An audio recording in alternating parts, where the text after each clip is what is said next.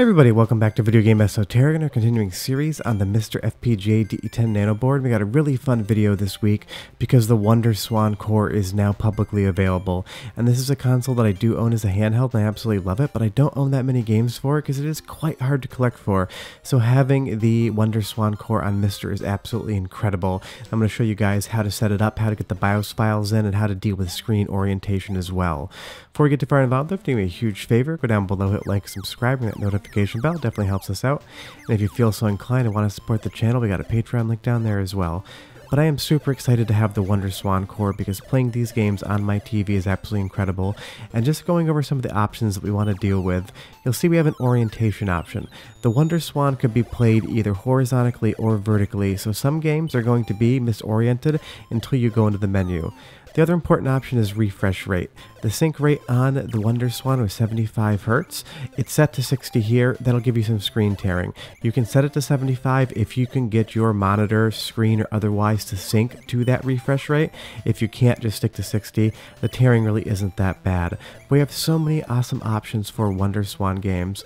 But you'll see here, you want to make sure that you assign your buttons because the WonderSwan has some really odd inputs, Y2 right, and then you're going to see Y4 left as well. If you don't set your button definitions before you start using the core, some games will not work, mostly the vertical ones because they're expecting different buttons. But you'll see if you load something like Judgment Silver Sword here, the screen is going to be horizontal even though it's a vertical game. It'll give you a little bit of vertical text, but the minute the game actually starts, it's going to be incorrect. Now if you have a CRT and you want to turn it on its side in Tate mode, 100% do that. A vertical makes it upside down, but Vert 180 will orient it in the correct orientation.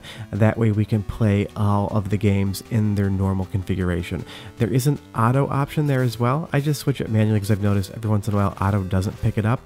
99% of the time it's going to be perfectly fine, but I just pick it per individual game. And you'll see here that we have the WonderSwan core running in vertical or Tate mode, and everything looks, sounds, and feels exactly like it would if you had a WonderSwan. And obviously it looks much better because the WonderSwan and WonderSwan color screens were not the nicest LCD technology when they came out. But we need to deal with BIOS files on the WonderSwan, and there are two. One BIOS for the WonderSwan and one for the WonderSwan color. You just copy those over to your WonderSwan folder in games. If you don't have the WonderSwan core, make sure you update. But the WonderSwan is boot.rom and WonderSwan color is boot1.rom. If you get those incorrect, it's not going to boot. Just copy the BIOS files to that WonderSwan folder, rename them. If Windows gives you an error about changing the file extension, just say yes and you're good to go. It's super easy. But you'll see here with those two BIOS files in the core menu, everything is working exactly how it should be, and everything looks absolutely incredible. This is probably my new favorite core, just because WonderSwan doesn't have easy options for TV outs. So honestly, playing this in a full scaled resolution on my capture device or on my 4K TV, it looks absolutely outstanding. And it sounds about as good as the WonderSwan ever will sound, which is to say that the sound hardware on that isn't anywhere near as good as something like the Game Boy Advance. So if you hear some noises that just kind of sound a little bit odd, that's mostly the WonderSwan and really has nothing much to do with the core whatsoever. But WonderSwan looks incredible, and I love the black and white games as well. All the pixel art and the 2D animation just do a really good job of making everything look incredible, and playing this on the MiSTer core is an even bigger treat. I'm not even going to try to pronounce the name of the game here. I'll get it wrong. It's Korogo, I believe. I'll leave a link to it below so you can read about it. But it's an awesome puzzle game, kind of a situational spatial awareness puzzle where you have to move around and avoid the enemy and trick him into going into a direction that you can't be hit by him from. The WonderSwan and color have so many amazing games that you've probably never heard of before, and a lot of them, if you want to collect original cartridges, cost a small fortune. So being able to have all of these games on the WonderSwan core is incredible. Because of all the systems I would say that have been added to MiSTer, WonderSwan is one that's probably the least familiar to anybody who's actually going to pick up the device. A lot of the games are in Japanese, but the nice thing is, because there are some translations, and we'll touch on those later, playing the translations on MiSTer is even easier.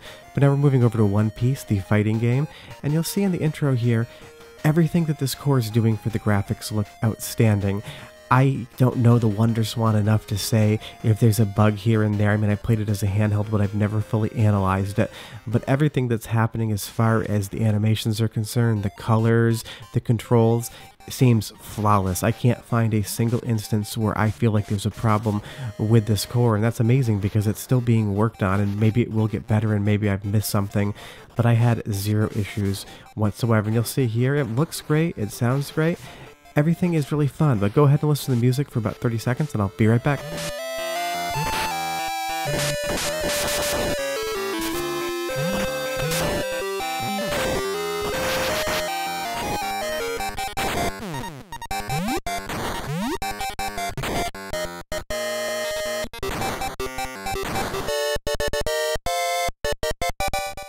So yeah, everything sounds as good as the WonderSwan ever could, and like I mentioned earlier, the WonderSwan just sometimes doesn't sound that good, but that's just kind of part and parcel of the audio design. But now playing Klonoa, I just love the WonderSwan in black and white. I mean, the color portions are amazing as well, but this is some of the best black and white 2D pixel art and sprite work that I've ever seen, because obviously the Game Boy original was black and white, but the WonderSwan was so much more powerful in its black and white iteration before it went color, that it's just a real treat to be able to play something like this in full black and white.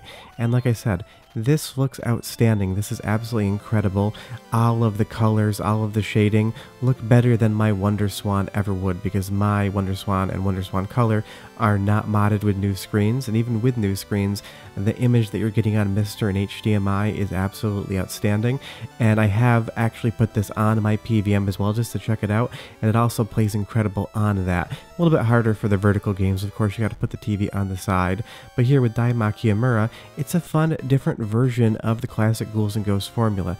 It's not near as good as the actual console games are concerned, but it's still fun to check out and to play around with, because anything extra Ghouls and Ghosts is definitely going to be something that I want to play, and you've probably never played this either. And with the WonderSwan core, you're getting all these new and incredible things to check out, but like every other Ghosts and Goblins game, it is incredibly hard. But you also get a version of Guilty Gear, which is really fun, especially for a portable handheld system. I love the graphics and how they show up on MiSTer.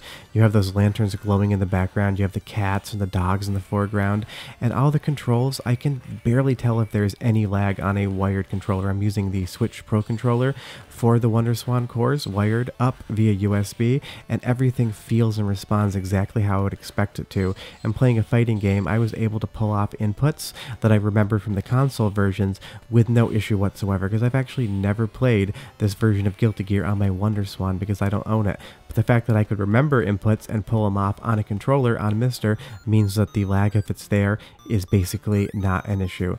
And of course, because it was a portable system, you get really smaller games like Puzzle Bobble here, and it just goes to show how much the WonderSwan progressed as a piece of hardware, because this is the most simplistic looking game. This could easily be something on the original Game Boy, but some of the other black and white 2D games on the WonderSwan just show how far they push the hardware, like Buffer's Evolution. I've played this before and I'm still really never quite sure what exactly is going on. It's like Sonic the Hedgehog if he was a giant wolf-looking dog robot hybrid beast, but it just looks incredible as far as the art's concerned, and the WonderSwan hardware was really pushed hard.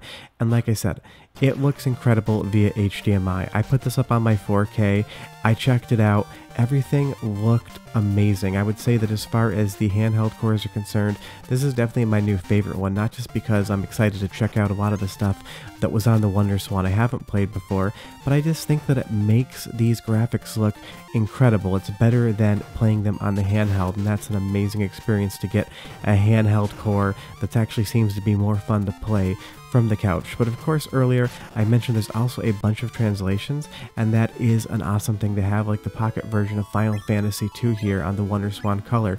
We can now play it in English when this never actually came out, because the WonderSwan never came to America. Not every single game has a translation, but the ones that you wish did, do. But short of that, that's the WonderSwan and WonderSwan Color core for the MiSTer. It just recently came out, and it's definitely one of my favorite cores that I have played so far. If you have any questions or comments, leave them down below. Love chatting with you guys. I will be back next week with another episode in our MiSTer series, and I'll have videos throughout the week as well. But leave a comment below. Do you own a WonderSwan? Do you collect for it? Have you checked any of these games out before? And do you plan on playing them on the MiSTer? Because I feel like this core is going to be the introduction to the hardware. Short of that, thanks so much for watching, guys. Bye-bye.